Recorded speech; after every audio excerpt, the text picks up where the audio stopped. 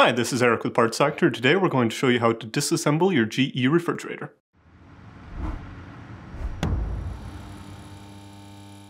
Please reference the timestamps in the description below to jump to certain sections of the refrigerator. In this video, our aim is to show you how to disassemble your refrigerator. If you want to know more about each individual part, you can check out our other videos. First, we will start with the dual water inlet valve. The water valve is located beneath this panel. Start by lifting the door bin up and out, then remove the two screws holding the panel in place using a 1/4-inch nut driver, and pull the panel away from the door. Disconnect the electrical connector by depressing the locking tab. Remove the water line clips using a needle nose pliers. The two clips on the right are the same size, while the one on the left is slightly larger. To remove the water lines, press the tabs in on the valves while pulling out on the water lines. Be careful, as water may spill from the lines.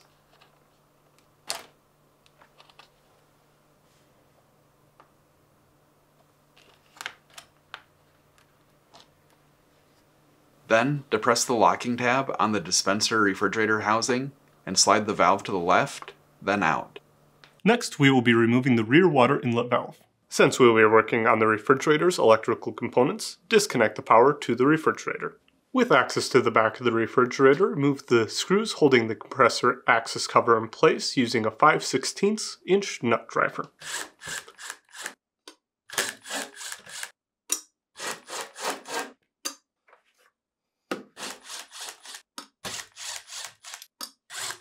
Then, slide the cover up to remove. Using a 1/4-inch nut driver, remove the screw holding the water inlet valve in place. Then, gently tilt up and pull the valve away from the refrigerator housing, being careful as it is still connected. Disconnect the electrical connector by pulling firmly. Then, using a needle nose pliers, remove the water line clip. Remove the water line by pressing on the tab while pulling out on the line. Keep some paper towels handy as water will likely leak from the valve. Next, we will be removing the water filter. On this refrigerator, the filter is located on the upper left wall on the inside of the refrigerator. Once you've located the filter, depress the locking tab on the door to open it up. Next, inspect the color of the filter holder. If you have a black filter holder, start by swinging the cartridge outward until you hear the click of the cartridge holder engaging the bracket. Then, turn the filter counterclockwise, 1/4 turn to release it. If you have a gray filter holder like ours, do not try to twist the filter as it will damage the refrigerator. If your filter holder is gray like this one, to remove the filter, start by rotating the filter outwards until it stops. Then, gently pull the filter towards you to remove it. A small amount of water may drip from the filter. Next, we will be removing the LED light. Since we will be working with the refrigerator's electrical components, disconnect power to the refrigerator. To remove, gently pry the light away from the refrigerator's housing using a flathead screwdriver.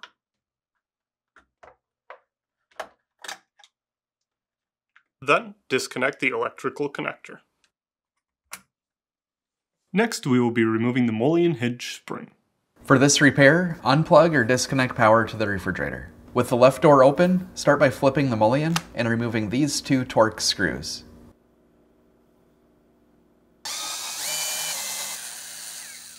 Next, rotate this hinge back to gain access to the electrical connector. Then, disconnect the electrical connector by depressing the locking tab. Now, firmly press in an upward motion on both hinges to release the mullion from the door. This may require some force.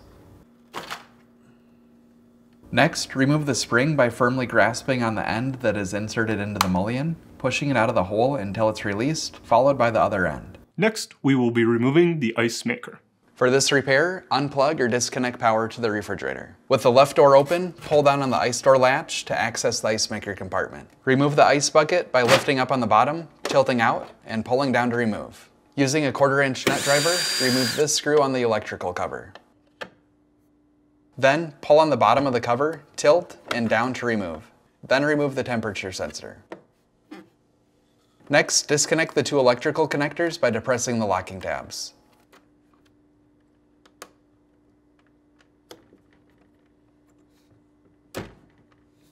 Now with a 5/16 inch nut driver, remove this screw on the ice maker.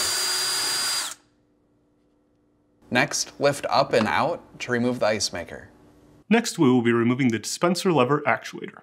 For this repair, unplug or disconnect power to the refrigerator. First, remove the 2 Phillips screws on the bottom of the user interface control assembly. Now, slide the control assembly down and then rotate out the right side. Be careful, as it's still connected by wires. Next, disconnect the 3 electrical connectors by depressing the locking tabs. Now, remove the wires secured in the ice funnel. Next, remove the water line from the ice funnel by pushing it up. Then, depress the locking tabs on each side of the ice funnel to remove it. You may need to pivot the ice funnel to do this.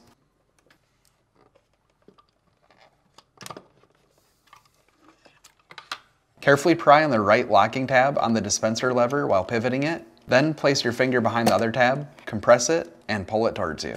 Next, lift up and out on the lever to remove it. Be careful not to lose the spring, as it will need to be reused. Next, we will be removing the main control board. Since we will be working with the refrigerator's electrical components, disconnect the power to the refrigerator. With access to the back of the refrigerator, remove the screws holding the main control board cover in place using a 1/4 inch nut driver. Because the main control board is connected to so many wiring harnesses, take a picture to reference later to make installation easier. Then, disconnect all electrical connectors by depressing the locking tabs.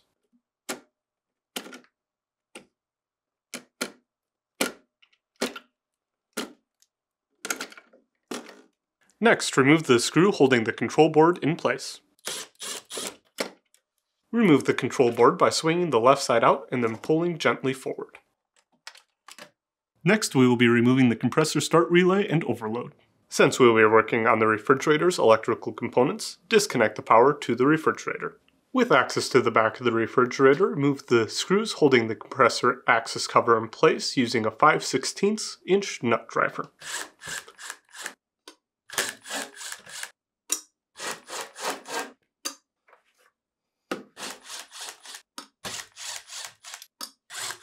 Then, slide the cover up to remove.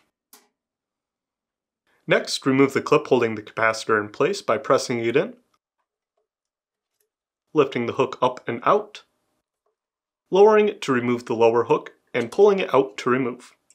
Then, pull the capacitor away from the start relay. Remove the start relay from the compressor by pulling firmly. Then, using needle nose pliers, remove the electrical connectors from the start relay.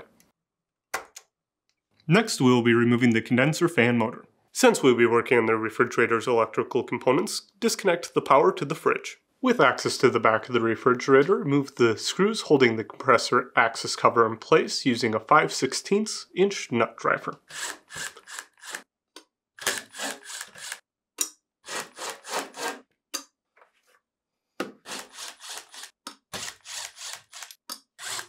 Then, slide the cover up to remove. The condenser fan motor assembly is located here. Next, disconnect the 2 electrical connectors by depressing the locking tabs.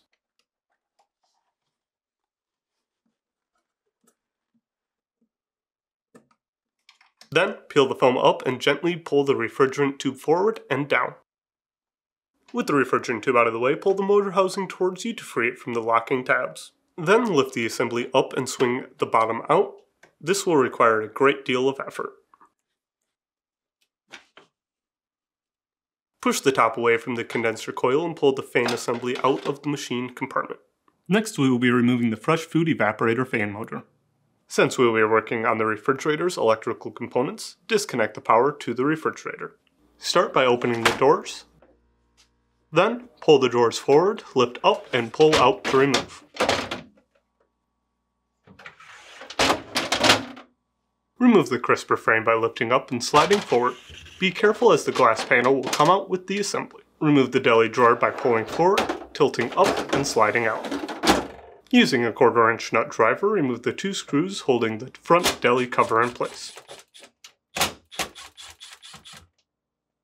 Then, lift the cover up, being careful as it is still connected by wires. Disconnect the electrical connector by depressing the locking tab. Next, remove the rear cover by lifting it up and out. With the sides fully closed, remove the 2 screws holding them in place using a Phillips head screwdriver.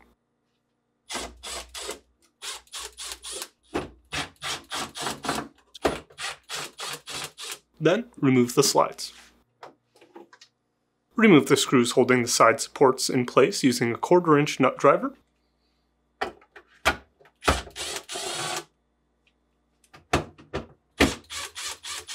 Then, slide them forward to remove.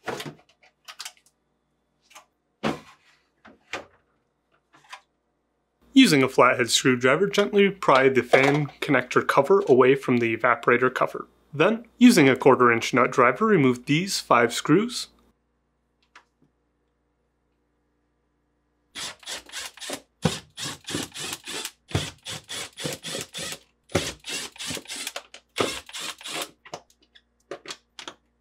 Then, disconnect the electrical connector by depressing the locking tab. Remove the cover.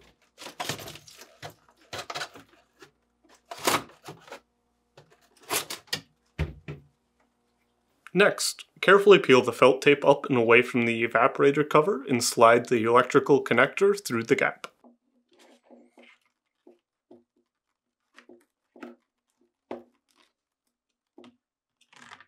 Remove the fan assembly by pressing up on the grommets to release them from the retainers. Then, stretch the 2 tabs on the bottom while pulling the fan in the opposite direction. This allows the rubber to stretch so that it becomes thin enough to pass through the holes in the evaporator housing. Remove the gasket from the fan using the same technique. Stretch the tab so that the rubber becomes thin enough to pass through.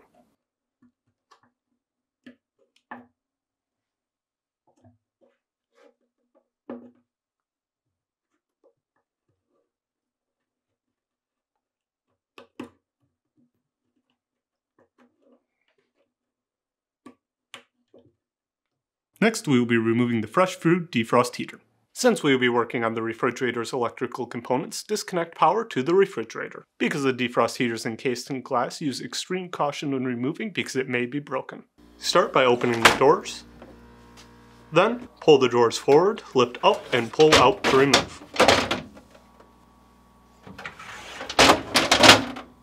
Remove the crisper frame by lifting up and sliding forward. Be careful as the glass panel will come out with the assembly. Remove the deli drawer by pulling forward, tilting up, and sliding out. Using a 1/4 inch nut driver, remove the 2 screws holding the front deli cover in place. Then, lift the cover up, being careful as it is still connected by wires. Disconnect the electrical connector by depressing the locking tab.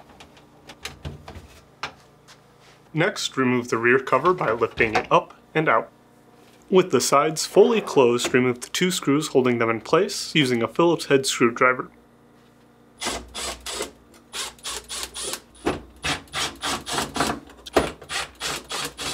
Then, remove the slides. Remove the screws holding the side supports in place using a 1/4 inch nut driver.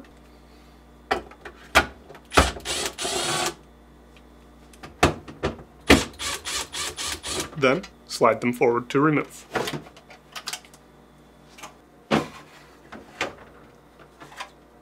Using a flathead screwdriver, gently pry the fan connector cover away from the evaporator cover. Then, using a 1/4 inch nut driver, remove these 5 screws.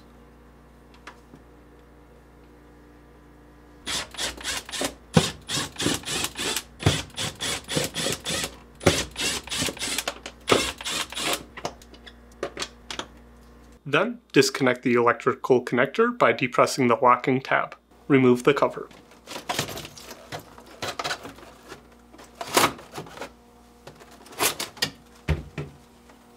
There are 2 electrical connectors on the defrost heater, one here and one here. To remove them, pull firmly with needle nose pliers. This will require some force.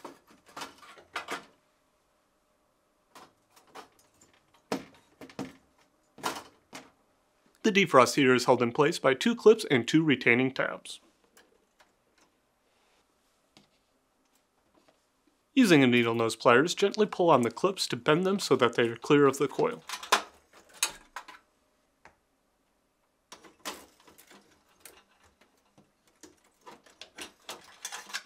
Next, carefully bend the retaining tabs to release the defrost heater.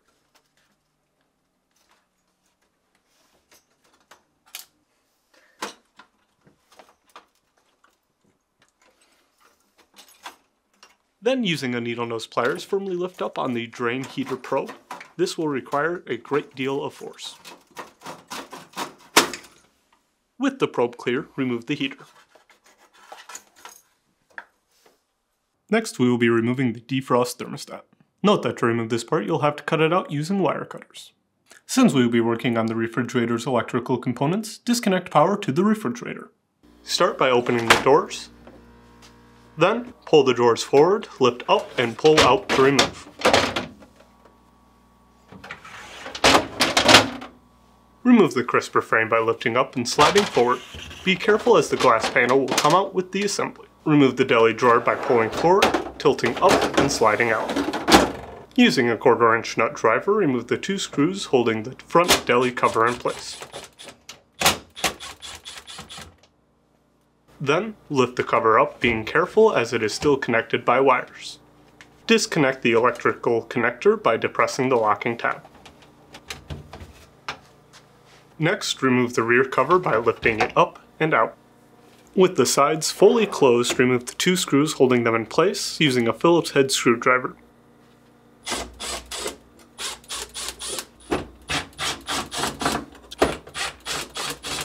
Then, remove the slides.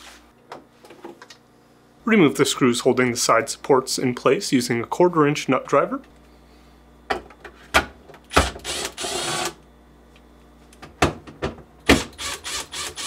Then, slide them forward to remove.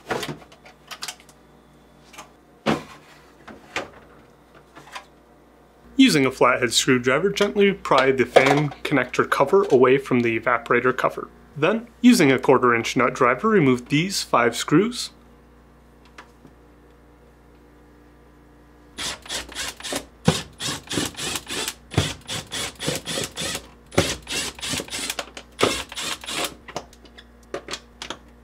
Then, disconnect the electrical connector by depressing the locking tab. Remove the cover.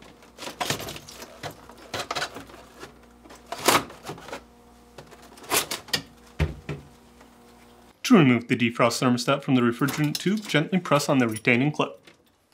Using a wire cutters, cut the wires, being sure to leave enough wire to splice the new thermostat in place. Next, we will be removing the freezer evaporator fan motor. Since we will be working with the refrigerator's electrical components, disconnect power to the refrigerator. Start by opening the freezer door. Then pull the upper drawer forward and tilt it up and out. Remove the lower drawer by pushing it back slightly, then tilt the front up and out. In order to make filming this easier, we will be removing the freezer door.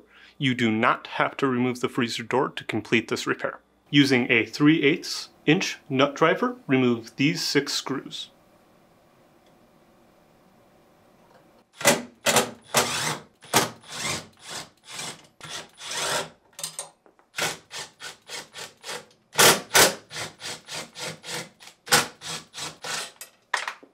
Tilt the door forward and lift up and out. Insert a flathead screwdriver into the retaining slot and pry the tab up and out. Then slide the cover down to remove. Disconnect the electrical connector by depressing the locking tab. Then pry the locking tab on the evaporator cover and pull the fan assembly out, starting with the right side. It is easy to damage the felt when removing it from the original motor. Because of this, we suggest replacing the felt as well. Carefully peel the felt away from the fan motor.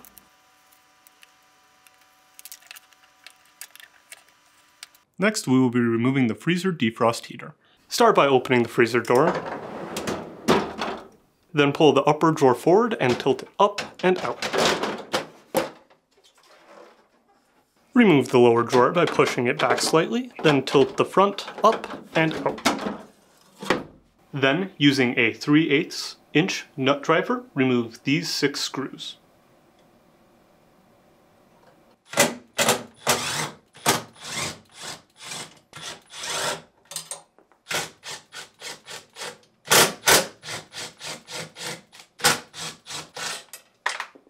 Tilt the door forward and lift up and out. Using a 1/4-inch nut driver, remove the 2 bolts holding the evaporator cover in place. Then pull the evaporator cover towards you, being careful as it is still connected by wires.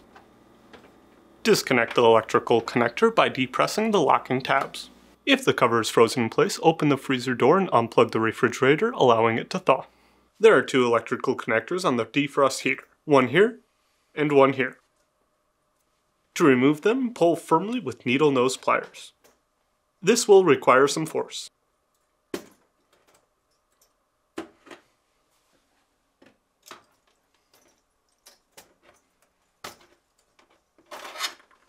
The defrost heater is held in place by 2 clips and 2 retaining tabs.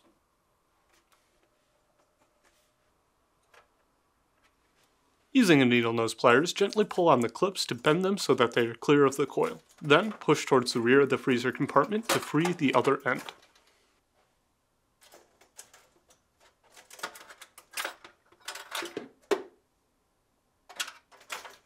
Next, carefully bend the retaining tabs to release the defrost heater.